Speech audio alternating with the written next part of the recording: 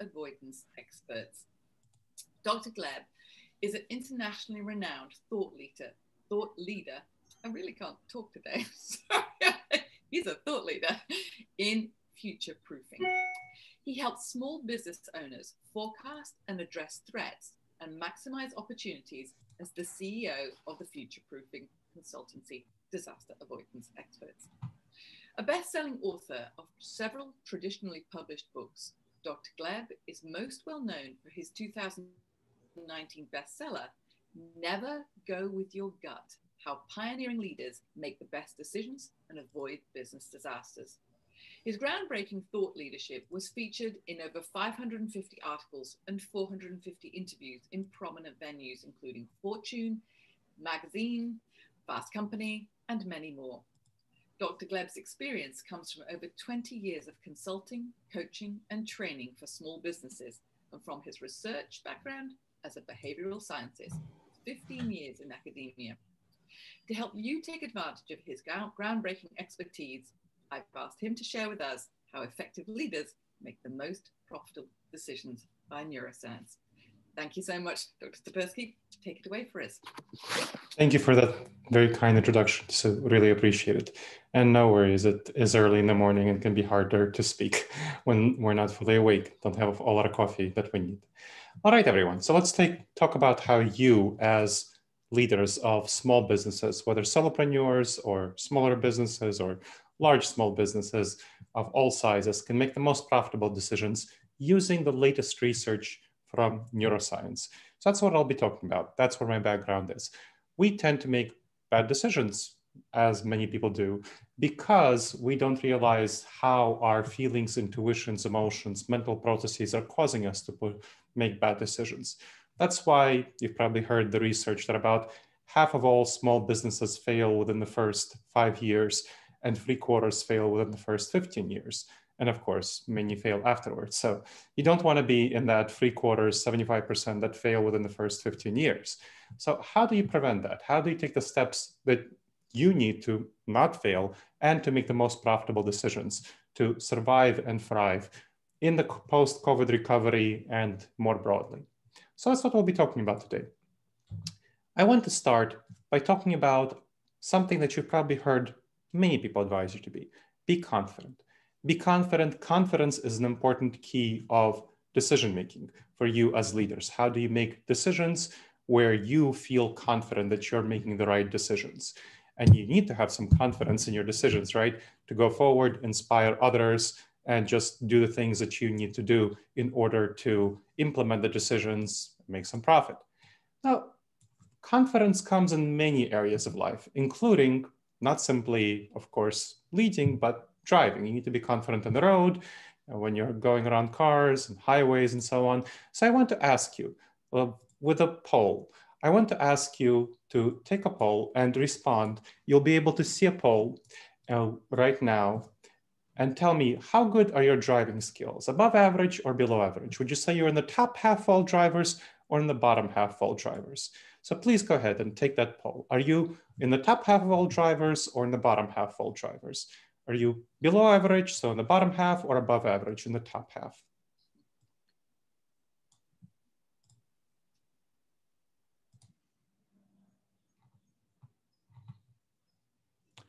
Let's see. I see 85% of you voted. I'll give a couple more seconds for those who didn't make their voice heard yet. All right. So let's take a look. Well, we see that 3/4 of you are above average drivers. 3/4 of you are above average drivers. Now, it's not that likely that 3/4 of you are above average drivers because about half of you should be in the top half and half of you should be in the bottom half. And that is a typical result we see when we look at our confidence levels. We tend to be overconfident, whether in our driving abilities or in our business decision-making abilities. So that is a problem when people tell us to be confident. It causes too much confidence because we get too much of the message that we should be confident in our decision-making, especially small business owners like yourselves get a lot of this. And by the way, I'm a small business owner myself. I run a 6-people company called Disaster Avoidance Experts. It's a coaching, consulting, and training firm. So I understand that it's tempting to be confident about my decision-making abilities. I learned this stuff. I learned that I should not be confident, but it's very tempting to do so because that helps me feel good about my decision-making. But feeling good about your decision-making and your decisions being right are two different things. We all suffer from what's called the overconfidence bias. Now, on average, all of us tend to be somewhat overconfident. Not every one of us, not every single one of us, but on average, we tend to be overconfident about our decisions.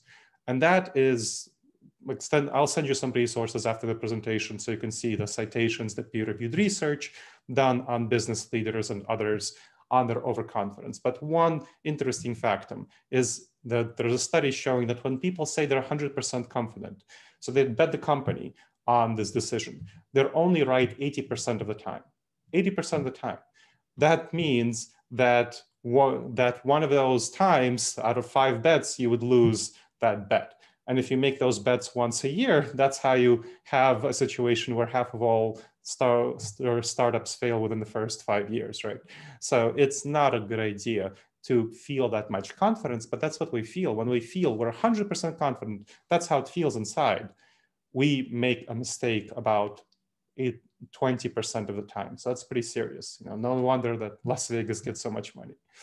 So this is especially dangerous for those with more experience in authority. Those with more experience in authority. There was an interesting study done on doctors, which compared doctors who are senior in terms of experience, lots and lots of experience, and junior doctors who were just fresh out of medical school.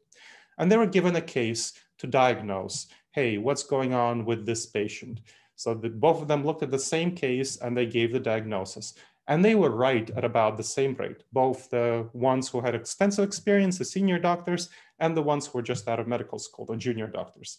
But the senior doctors were way, way more confident about the accuracy of their decisions. And you might be surprised about this, why would senior doctors not be more right? I mean, they have experience and know-how. Well, junior doctors actually just finished their medical degrees, so they have more knowledge, more recent knowledge, more recent updated information. And so they were right at the same amount of time, at the same percentage about the diagnosing the case.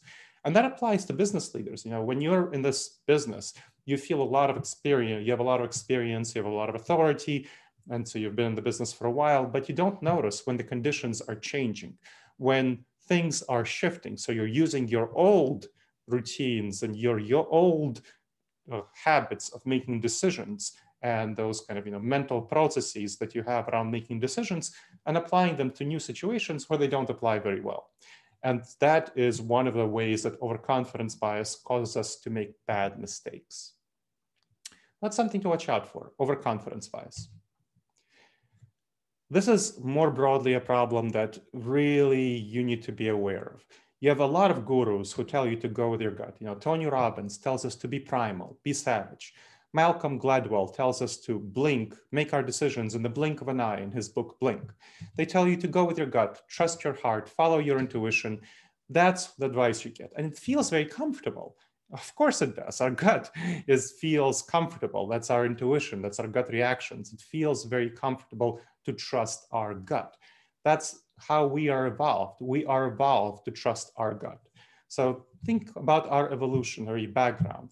It's not something that's a fit for the modern world. Trusting our gut in the modern world often leads to disasters. That's why so many people fail to predict the COVID-19 pandemic or how long it lasted. I published a number of articles early on in the pandemic about this will be much longer than we think and much worse than we think. And people did not take those seriously. And I can send you resources about that. I published in Business Insider, Inc. magazine, and so on. So some of the publications that Sue mentioned.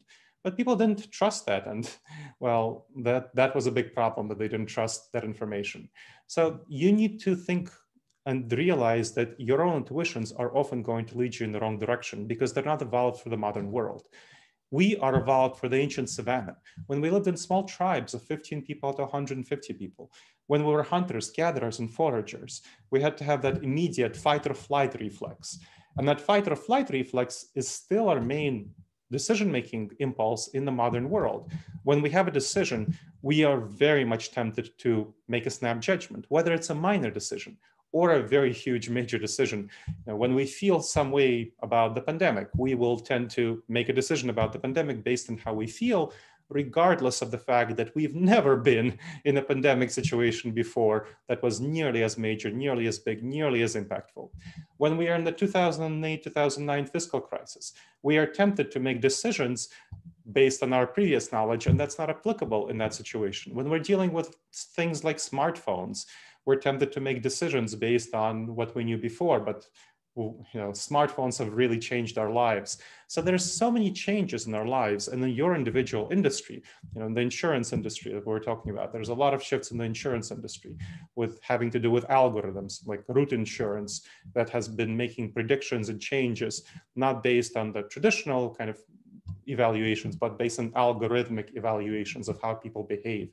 Those are things that are disruptive, and we are not well prepared for disruptions. So this is something that we need to be really watching out for. This is a problem. And there's a specific series of these dangerous judgment errors that we make. Dangerous judgment errors called cognitive biases. The overconfidence bias is one of these cognitive biases. So if you look up the literature in cognitive biases, you can look it up on Wikipedia. There's a list of over 100 cognitive biases, and the peer-reviewed literature and business leaders, business schools, ordinary people, all sorts of folks on how they fall into these dangerous judgment errors that come from how our brain is wired. They come from this evolutionary background where we still have the impulses, we still make decisions that are based on the impulses that come from the savanna environment and not things that are informed by the modern world. I mean, the modern world with the internet has really been around since the 1990s. We haven't evolved for it. Our intuitions, our gut reactions, those things that the gurus tell you to follow are about the savanna environment, and that's not helpful. And then just the structure of our brain, the wiring of our brain, which I won't go in depth into right now because we don't have too much time, and I'm happy to answer questions about this. Now, let's go to another poll. I'm curious if any of you had the experience of falling into a cognitive bias. And here I'll talk about decisions. So think about a decision. Did you ever have the following happen to you? You made a bad decision, but looking back, you realize you had the information you needed to make a better decision. I mean, I know it happened to me when I was promoting someone to an assistant manager role from the ranks. I thought that she would be a great assistant manager. She was in the company for a while. She did well as a rank and file employee. But then when I promoted her, she was really not capable of letting go of her previous attitudes and attachments, and she was really micromanaging people because she wanted them to do the things that the way that she was doing them. So that did not work out well, and I had to let her go, and that was a mistake I made. Well, I see that about 2/3 of you voted, so let's give you 5 more seconds to vote if you ever had the following happen to you.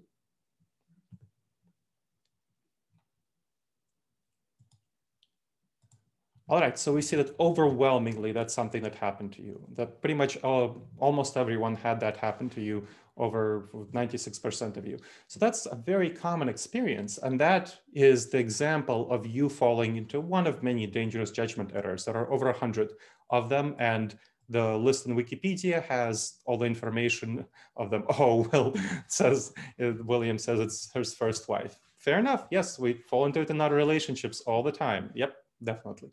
Relationships as well as business decisions. So this is something that happens very often. So that's something we need to be aware of, that is a major, major issue. All right. And so I want to chat a little bit about how we can address these dangerous judgment errors.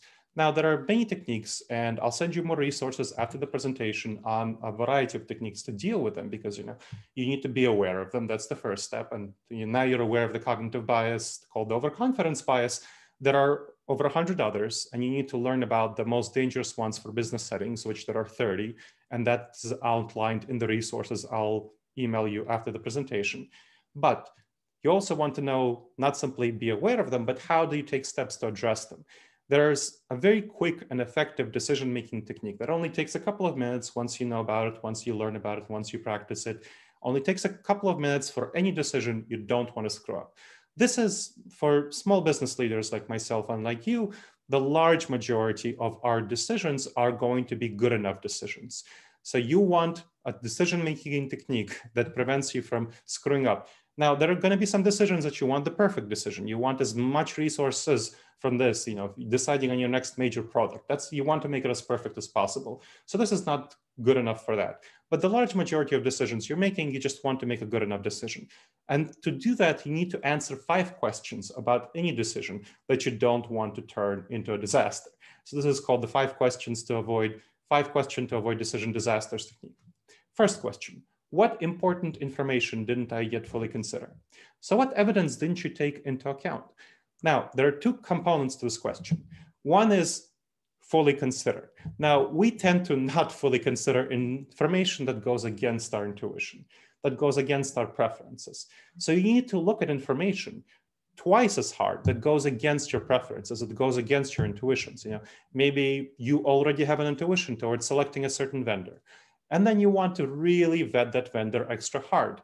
Try to disprove the idea that you should select this vendor and say, maybe I should select another vendor. So if you can't prove yourself wrong, that's great. But if you can prove yourself wrong, that's even better, because then it will prevent you from making a bad decision. And again, the same thing of making a new hire, launching a new product, or something like that. Then important information. You don't want to fall into analysis paralysis and consider information that is not so important for making the decision. So of course, the more important, they should be using this technique, by the way, 2 to 5 times a day. So when you're writing an important email to a client, trying to persuade them to do something, or writing an email to a government regulatory agency, checking in on your PPP or something like that, this is definitely a technique you should be using. So think about what information is important. You don't want to go down the rabbit hole, look for information that's not important. Really look for information that is important and decide in advance what information is important. Next, what dangerous judgment errors didn't I yet address? The overconfidence bias might be one of them. There are a number of others. Like I said, I'll send you resources on these, and so that you learn about these dangerous judgment errors that you need to address. Next, what would a trusted and objective advisor suggest I do? So think about that angel on your shoulder. What would that person suggest you do in the situation? We get about 50% of the benefit of this question just by stepping outside of ourselves. So thinking about, hey, what would I tell a friend to do in this situation if I was outside of myself, this was not me?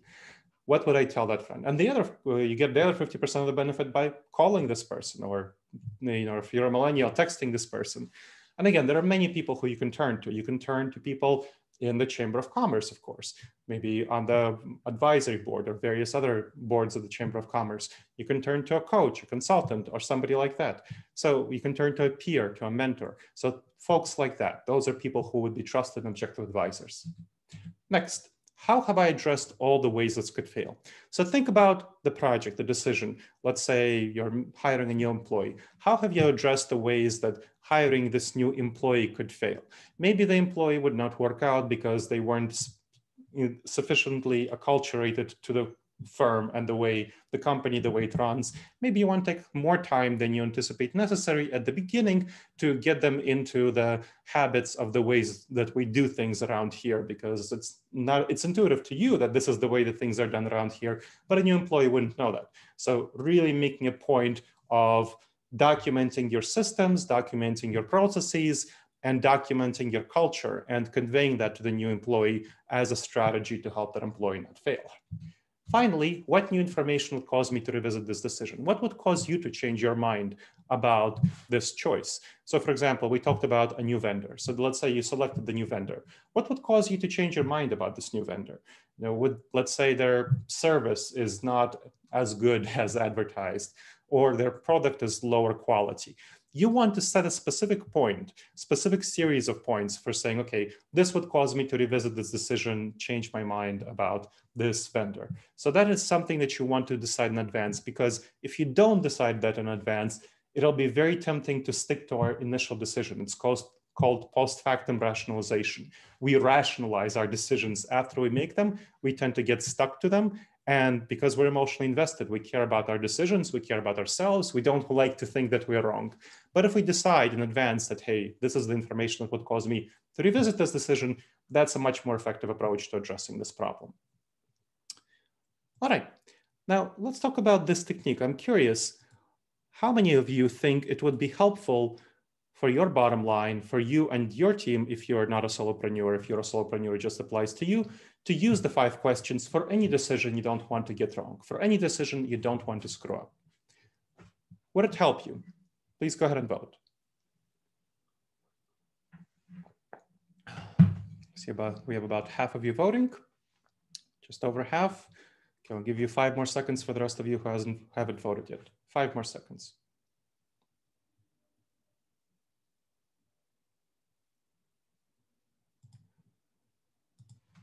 Great, so this seems to be a very popular technique. That's excellent. So the vast majority of you would want to use it. The same amount of you who, 96%, the same amount of you who had a decision that you got wrong in the past. I mean, probably the 1% of the 4% are the ones who never had a decision they got wrong in the past and they didn't regret it. All right, great. So I'm glad to hear it, and I'll send you more information about this technique. And the final thing, I promised to send you information. So here are the resources that you'll get, the free additional resources. There will be an assessment on dangerous judgment errors in the workplace that describes the 30 most dangerous judgment errors so that you assess them in yourself, your team. If you're a solopreneur, just what you're doing. If you are a small business owner, then your whole team. Then the decision aid on 5 key questions to avoid decision disasters. I'll happily send that to you. Then sample chapters from my bestseller, Never Go With Your Gut, How Pioneering Leaders Make the Best Decisions and Avoid Business Disasters. And finally, a coaching session with free open slots. That's going to be first come, first serve. I'll send you a link with the coaching session. If it's the first 3 people who click on that link and schedule a coaching slot, will get that. If you click on it and you don't have a coaching slot to schedule, that means it's all taken. So those are the resources. And the same way with the poll. How many of you would like the resources? Please go ahead and vote. And in the meantime, I'll be happy to take any questions you have about this topic.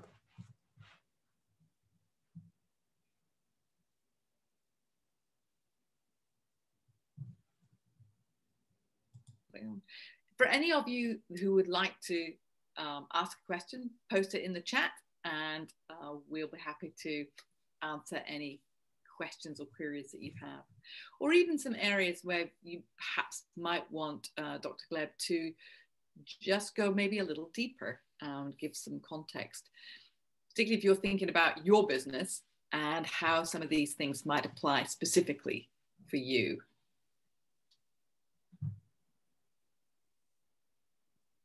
And we'll just give you a moment to put any questions in, and I don't want to move on too soon in case.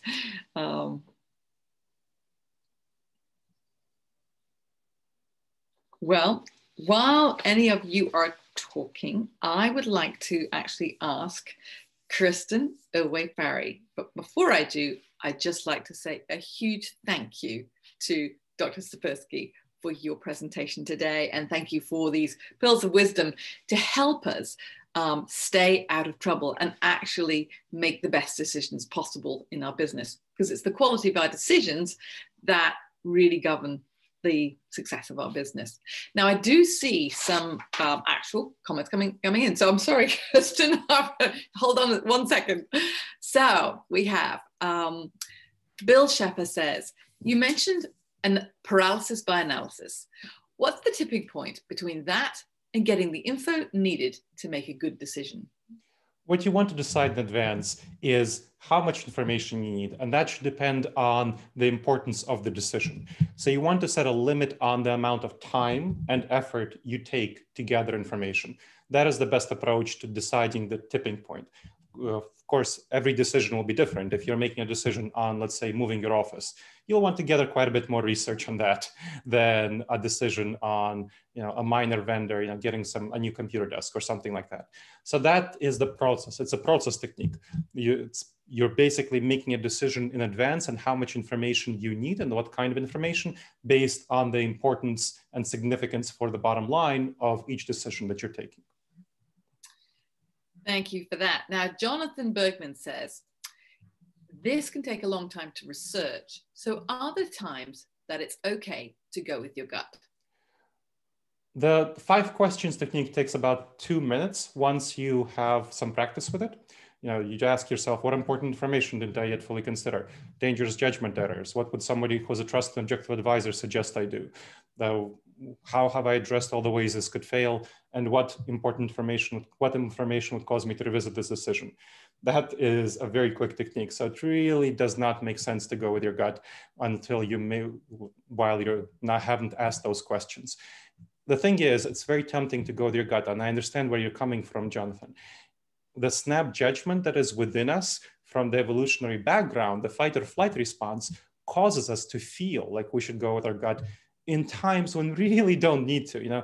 There's pretty much almost never a business decision where you need to make an immediate decision. If you feel pressured by someone who's with you on saying, okay, you need to make this decision now, then they're probably telling you something that is, they might not be the most trustworthy business partner to have if they're not giving you, 5 minutes to think about a decision and take a next step. You might not want to trust that person and make the decision right then because they're pressuring you. It's a pressure technique. It's not a good technique for a long-term collaborative, effective business relationship. So I would challenge that. There's really no time to simply go with your gut because your gut will steer you in the wrong direction often. Now, your gut might be right or it might be wrong, but you should always check with your head before you go with your gut, because again, our gut will sometimes steer us in the wrong direction. So those 5 questions help you check your gut and make sure that it's not steering you in the wrong direction. Again, it helps you make sure that you make a good enough decision. It's not the perfect decision, but it's a good enough decision. And that's what you want to make sure that your gut is not getting you in the direction of the half of all startups that fail within the first 5 years. And I think that your comprehensive answer has probably answered a few of these other questions here. So I apologize, I'm not skipping over folks, but we obviously have a time limit here. Colin Dansbury says, great presentation, Gleb. Could you expand on the top cognitive biases that impact decision-making? Confirmation bias, status quo bias, etc. Oh, I appreciate that you know that, Colin. So confirmation bias causes us to look for information that confirm our beliefs and ignore information that doesn't. So for example, question number 1 in the technique, what information what important information haven't you yet fully considered, helps us address the confirmation bias, especially by looking for information that goes against our beliefs, against what we already feel. So confirmation bias is definitely a big one that causes a lot of problems. The status quo bias is something that I talked about earlier, where entrepreneurs, small business owners get into a groove and they use their previous techniques for decision making on their previous ways that they were doing things to make decisions about the future. That's a problem. The status quo bias basically says that we tend to like where we are right now, and we tend to dislike change. So our mental habits are informed by the past. We don't realize that the future is often going to be somewhat more disrupted than we anticipate. And so the status quo bias is a big one. Another one that I would highlight is the sunken cost fallacy.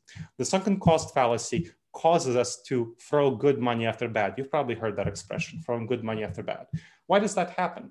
Well, we tend to get emotionally attached to a decision. When we get emotionally attached to a decision, we don't like to think that we're wrong. And making a change, stopping throwing good money after bad and then saying, no, I need to cut my losses, involves admitting that we're wrong, that we made a bad decision, and that we need to change our mind going forward. So now question number 5 in the 5 questions technique helps us address the sunken cost fallacy by saying, what information would cause me to revisit my decision? It helps you preempt that problem and the host of related problems. Thanks so much. Now, Rick Myers said, I'm curious, how do you document these answers? Do you have a system with writing them down and then coming back later, maybe to check on the quality, once you've made the decision with this system? Yeah, so it depends on how you track your own information materials. I have a digital tracking system, meaning I take notes in a computer document and then I come back to it. One of the techniques that the book talks about, I haven't had time to talk about it in this presentation, it's called making predictions about the future. So you want to, as one of the things that you do as a business owner, always make a prediction on your decision. Say, hey, how likely am I to be right about this? 70%, 30%, 90%. And then see if you make a prediction that you're 70% correct, does it actually turn out in 7 out of 10 cases that you're correct? maybe it turns out that you are correct only in 4 out of 10 cases. It means that you're pretty overconfident and you really need to decrease your confidence. So that is something that you definitely want to keep track of. And same thing with the 5 questions technique. You want to keep track of the 5 questions in a document and then come back to them. And then that's how you refine your ability to make better decisions over time, by tracking and improving over time. Yeah, that's awesome. That feedback that really informs where you're actually at. That's awesome. So Kristen Farry said, I like the 5 questions as a reminder to step outside of your gut and get an objective, full picture view of your decision. It's a nice reminder to take a moment to evaluate and not make a knee-jerk reaction, or as I like to call it, and I'm with you here, ready, fire, aim. Definitely, yes. This is part of the aim for orientation, aim and ready. You definitely want to do that before you fire. But of course, it helps you make sure that when you fire, you don't get it wrong by saying things like, how have you addressed all the ways this could fail? Essentially, the first 3 questions are the aiming part, where, what information haven't you fully considered? What dangerous judgment errors haven't you taken into, have you not addressed here? What would a trusted and objective advisor tell you to do? So that's kind of about the structure of the decision-making itself. The other 2 questions are about implementation. How have you addressed the ways it could fail? And then what new information would cause you to revisit the decision? So it's kind of a pretty comprehensive approach. I think we have a final comment here from Bill Sheffer, who says, Dr. Tsipursky, would you please talk to Eagles general manager Howie Roseman before the upcoming draft? Happy to, if you get me connected to him. All right, well, I thank you so much for your presentation today. Clearly created some definite interest in our audience here, and we really appreciate it. And thank you so much for sending those resources to those who requested. You're very welcome, and thank you very much for inviting me, Sue and Susan. Our pleasure as a chamber.